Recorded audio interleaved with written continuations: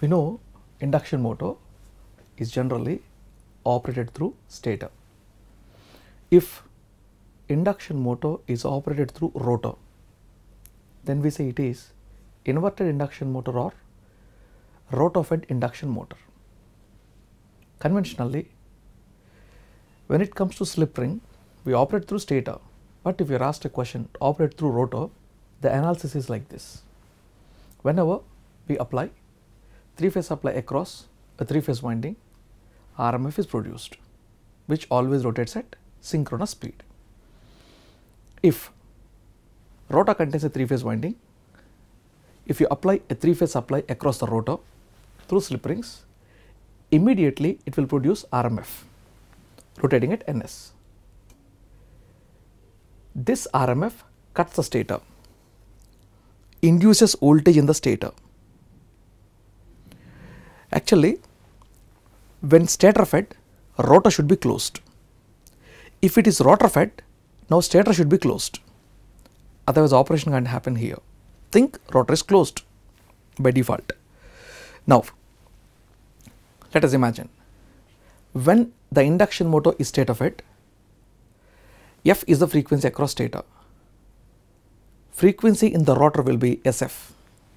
Similarly, if induction motor is rotor fed, frequency across the rotor is F.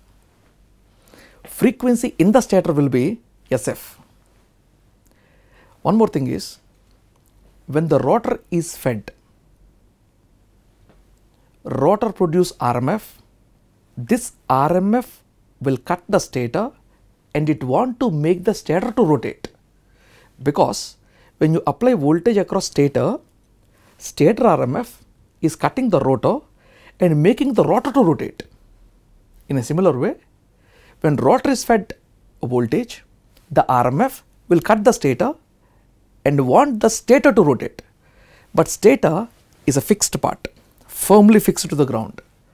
In this case, inability to make stator to rotate, the rotor rotate in the opposite direction.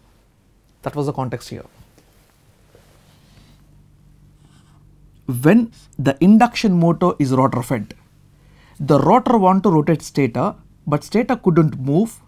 The rotor itself rotates opposite to the RMF now. Then the analysis is, actually stator frequency is SF. So, when the frequency is SF, stator RMF means stator magnetic field with respect to a stationary point. Stationary point means stator is at SNS. Reason is its frequency will be SF, that's the reason.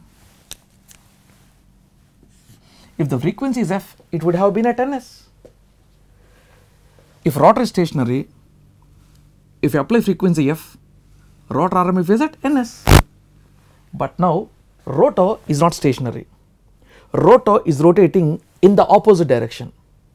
That's why rotor RMF with respect to stationary point, let it be, means stator is at NS. If the rotor is stationary, rotor RMF is at NS, but rotor is rotating in the opposite direction. So, NS minus N, which is SNS. Now, combine these two statements. Stator RMF with respect to stator, rotor RMF with respect to stator are at SNS, slip speed. Common statement now. Absolute flux, let us say stator RMF and rotor RMF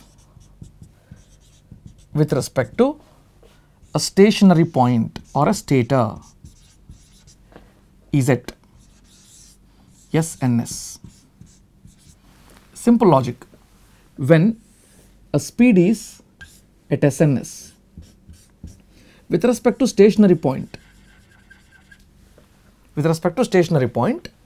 speed is at SNS. That's what you have written. Now, the same thing with respect to rotating point.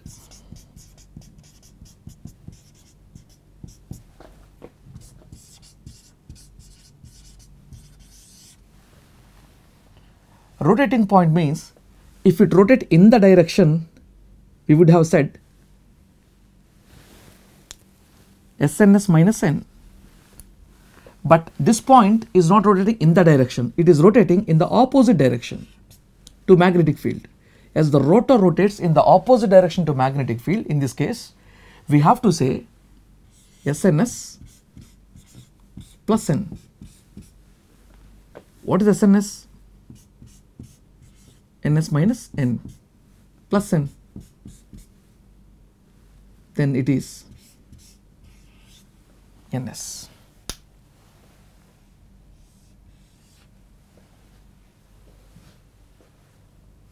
So finally, in this question, the speed of stator magnetic field with respect to rotor.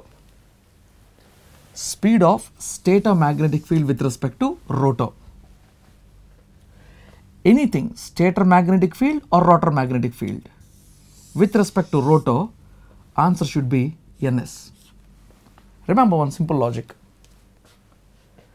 Stator magnetic field, rotor magnetic field with respect to rotor in rotor fed will be at NS.